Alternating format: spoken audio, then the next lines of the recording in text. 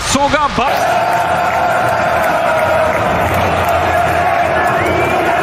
Now, I wanted to make this video comparing the two games because the player bases are always arguing. However, after starting my research for this video, I just became very sad. I searched for Valorant crowd reactions, and I swear I got 2 results. 2. Not only that, but some of these reactions from the Valorant crowds look like how parents would react when going to their kids' school event.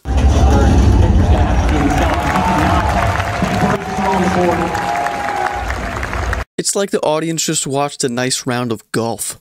Or they watched one of their family members get a strike when they went out to go bowling. I'm not even sure why they posted this. I'm pretty sure this is Valorant's official YouTube channel. Even the comments on this video are not impressed. This one comment had me weak. Like, why are there so many screens? There's no way you need 4 screens facing the same direction, showing the same thing. What is going on? Actually, correction, not 4 screens, 6. 6 screens. The best crowd I could actually find for Valorant was the one I showed in the beginning, the one from Japan. However, I don't feel like anything's really going on here. They're just slapping some sticks together to make some noise. And if you look at CSGO crowds, like half the people in the crowd here have their shirt off. Now look at this crowd from the Paris Major that just happened in CSGO.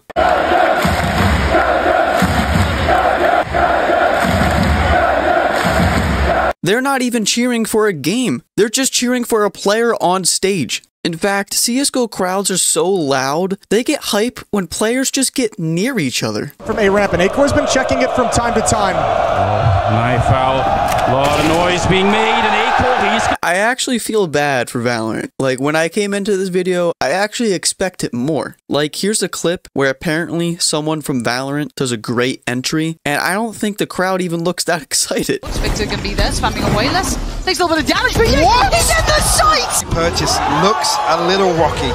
Yeah, he's got his Blade Storm already. Now, I know I'm a CSGO lover and not a Valorant enjoyer. However, I feel like there has to be an explanation for this, besides for the different types of people that would go to each game. And here's my idea of why this happens. The reason I think this happens is what I like to call the Cassidy effect. Now, many of you probably do not know Overwatch, and don't worry because neither do I. However, in Overwatch, there is a champion called Cassidy. And Cassidy has an ability that allows him to get everyone on screen in one shot. And I think this is not as entertaining as something that might represent real skill. Now, I know Valorant is not Overwatch. However, Valorant does have abilities that are like this. And I think when you have a game with these crazy abilities built in that already sort of make everything over the top, it might be hard to get excited for some of these things.